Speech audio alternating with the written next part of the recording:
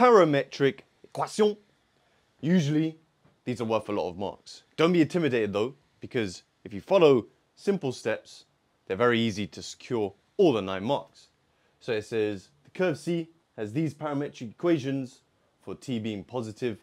Find the equation of the normal to C at the point where C intersects the line y equals x. All right, form a plan for all of these questions. So you don't even need to know what the parametric equations look like, but I'll show you visually what's going on, because then it allows us to form a strategy. So here's my x-y axis. Let's just say the parametric equation looks like this. Yeah? Who knows? Maybe you do. I want to know where this curve C, where does it intersect the line y equals x? Let's just say y equals x here. Yeah? It wouldn't intersect more than once in this case. Just pretend that goes back up this way. It's saying where they intersect, find the equation of the normal to this curve. Normal meaning perpendicular, maybe something like this. It's asking us to find the equation of this line. Okay? So, with this visual, it helps us to plan ahead. Okay? So the first thing we want to know is where do they intersect? So I want to know where this intersects this. Now the first mistake, well it's not really a mistake, that students make is they try and convert this to Cartesian and then do simultaneous equations in the Cartesian plane. Guys, if they have things in parametric equations, keep it like that. X is 3t, x is 3t, y is t plus 1 over t. Just make the substitutions. Okay, so this is going to help us work out the point P. So, making our substitutions, y is t plus 1 over t equals x, which is 3t. Now, there's clearly simultaneous equations, vibes, multiplying through by t. So we get t squared plus 1 is 3t squared. Bring this over here. We get 2t squared is 1. Divide by 2. And then root that. Now we get half, then we root that. We're going to get 1 over root 2. Now you're saying, okay, well, what plus or minus? That's why we've got t is bigger than 0. So we can kind of like ignore this. We don't really know what it looks like. But if t is bigger than 0, then we're only looking at the positive x values anyway. So this would make sense. Okay, so we've got all of that. Now we need to find the x and y coordinates, don't we? So x, I could treat this as root 2 over 2. It's probably easier to work with. So x, it's going to be 3 lots of that, 3 root 2 over 2. And y is t, which is root 2 over 2.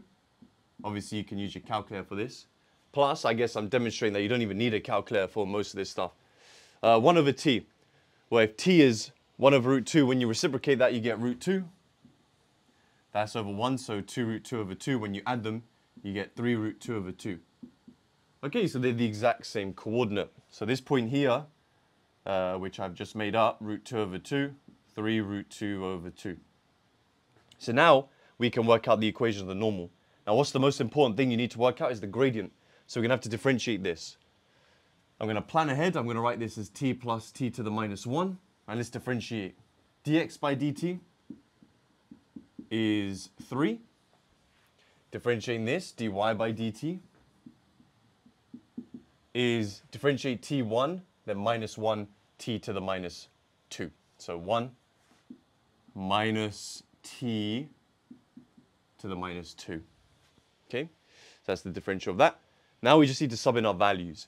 Now you can work out dy by dx now, but if you want, you can just sub in your values right now. I could write this as 1 minus 1 over t squared. So it just makes the algebra a little bit messy, a little bit less messy when you substitute now. So we're going to sub in t as 1 over root 2 or root 2 over 2, whichever one will be nicer to substitute.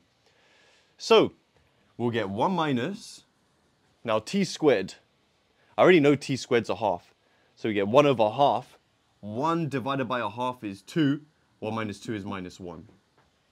So my gradient then, dy by dx, is the change in y, which is minus 1, divided by the change in x, which is 3. But that's the gradient as if we had the tangent. So the normal is going to be the negative reciprocal. I call that M perpendicular. So the gradient perpendicular, negative reciprocal 3. To be fair, my diagram is not bad, even though I made it up on the spot. Now we just do y minus y1. So we're going to do y minus the y coordinate, which was 3 root 2 over 2, is the gradient x minus the same thing. Now, they don't give you the form that they want it in, so I usually say, if that's an integer, just expand, do y equals mx plus c. If that's a fraction, do ax plus by plus c is 0. So let's just expand that. So you get y minus 3 root 2 over 2 is 3x minus 9 root 2 over 2. And then we add that over. By adding that over, we're going to get plus 3 root 2 over 2. So there we're going to get our answer, y is 3x. Then we get minus 9 plus 3. Minus 9 plus 3 is minus 6. Minus 6 divided by 2 is minus 3 root 2. How's my diagram? It's not bad, right? Considering I just made up a graph on the spot. That is 9 marks. And if you look at each step by step, you'll think or realize that it's actually not that difficult. Obviously, to think about the whole problem is what makes this 9 marks. It's a collection of many, many individual parts. So guys, if you learned something today, I'd really appreciate if you hit the like button, subscribe for more content. If you want to submit your own questions, you can head to the Lungang Reddit. Link is in the description. And if you're interested in my A-level maths courses, then more details are in the description. I'll see you in the next one. Nice.